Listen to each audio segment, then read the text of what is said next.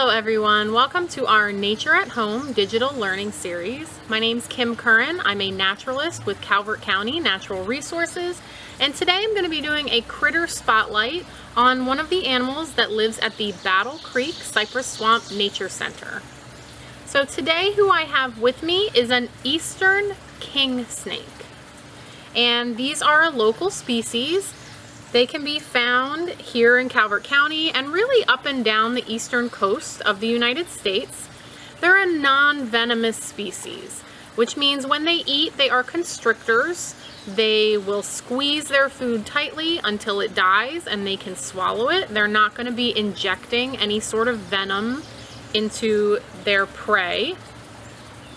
They're a pretty docile or calm species in general. Now this one is very used to being handled because it lives here at the Nature Center, but even wild king snakes tend to not be super aggressive. They are fairly calm in nature.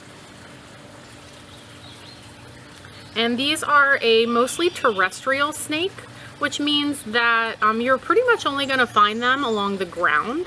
They can live in a variety of habitats. They can live in woodland areas and in, grassy meadows, but they really only live along the ground. So if you see a snake climbing a tree that is black and shiny, that's probably going to be a rat snake or something like that.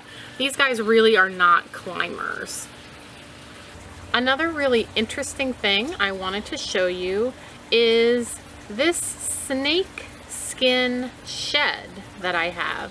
Now this is actually the shedded skin of that king snake that I was holding. And this is actually going to give you a much better idea of how big that snake was. Okay. So king snakes in general are about a 3 to 4 foot long snake. It's kind of hard to tell when I was holding it because it was all wrapped around my arm, trying to keep itself warm. Since snakes are reptiles, they're going to get their body heat from their surroundings. So he was just trying to keep himself warm by wrapping himself tightly around my arm. But this really gives you an idea of how long that snake would be if I was able to kind of stretch him out. So snakes will shed their skin as their body grows. They're going to shed at different rates depending on the species and the snake's age. Our king snake sheds its skin about every 1 to 2 months right now. And you notice that when they shed, typically the entire skin is shed all in one long piece.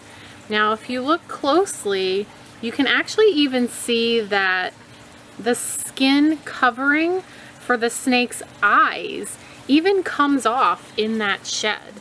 So it's a really, really cool thing to look at because you can get a really good close-up look at what the patterning of the scales is, and even underneath on the belly, how those scales look different from the scales on the top.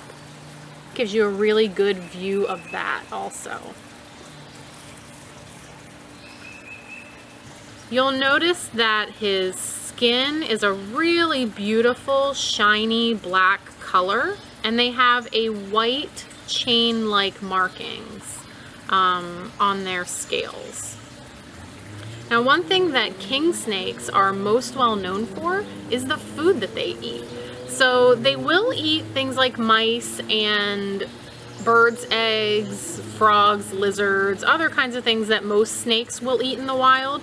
But another thing that king snakes will eat is other snakes, and that includes venomous species. So they actually are immune to snake venom, which allows them to hunt, kill, and eat venomous species like copperheads when they're out in the wild. So they are a really, really important predator. They help keep the population of those kinds of animals down. So even if you really don't like snakes very much, if you see a king snake, you should say thank you.